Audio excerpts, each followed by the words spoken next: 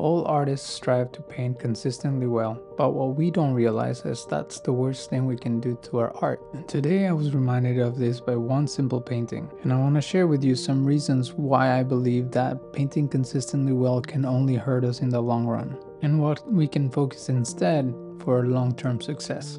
And don't worry, this is not going to be a cliche of you have to love your bad work, but what you have to do might surprise you. Just like I was so surprised on the outcome of this painting. So I want to start by defining what's painting consistently well to me. And you also have to define that for yourself. To me, painting consistently well means that I am proud of what I'm producing no matter what I'm painting. If you are consistently proud of your work, you'll soon arrive at a place called your comfort zone. And the worst thing about that is that you don't even realize it. You think that you're progressing, that you're getting better, but no, what you're doing is actually stagnating. I'm gonna take today as an example. I didn't even sketch in the notebook before I started painting, and that is because for the past 3 days I think it's 4 days, I've been painting skies.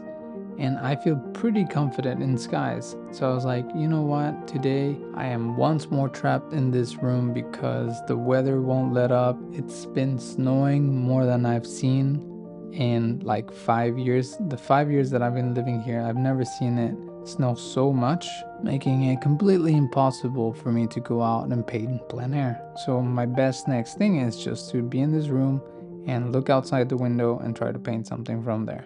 So I started painting the sky, following the step-by-step method that I've shared before on how to paint sunsets easily. So I thought I was within my comfort zone. I thought that I was gonna be able to just tackle this without a problem. Little did I know that I was far from the truth.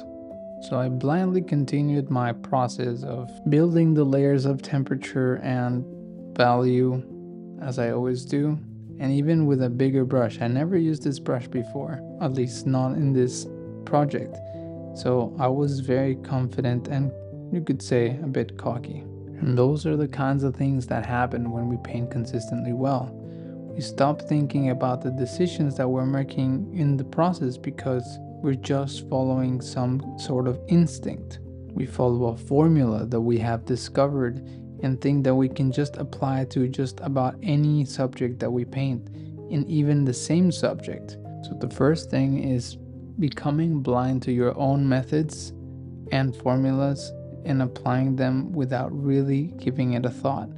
Maybe this is just a me thing and that's what I do, but I want to bet that probably this happens when we start painting consistently well and stop really thinking about the process as much as we do when we're starting out. And because we become blind to our own methods, this only causes a lot more problems in the long run, like the other thing that we already touched on, which is the progress fallacy. Just because we're able to tackle the same subject several times with a reasonable amount of success, that does not mean that we're progressing. However, it feels like we are, because we're not making as many mistakes. But what that means really is that we're not being challenged enough. And although I'm all up for not being challenged every time we paint, if we're never challenged while we paint, then we're gonna get stuck, but without even knowing it. But the good news is that there is a way for this not to happen to you. And it's very simple, and you even don't have to do it consciously. Maybe sometimes, but most of the time, you don't need to even think about it to know that you're not getting stuck. And this painting reminded me of this just by existing and just by me finishing it. And that is failing at painting something. I used to be ashamed of showing my bad work, the work that I failed on, but today was a special day because I failed to paint this. And therefore, I was reminded that if I don't fail consistently, or at least to some degree, then I'm not learning anything new. But if you don't want to fail like I did, there's one simple thing that you can do to prevent that, and that is subscribe to this channel. Thanks for watching. Bye.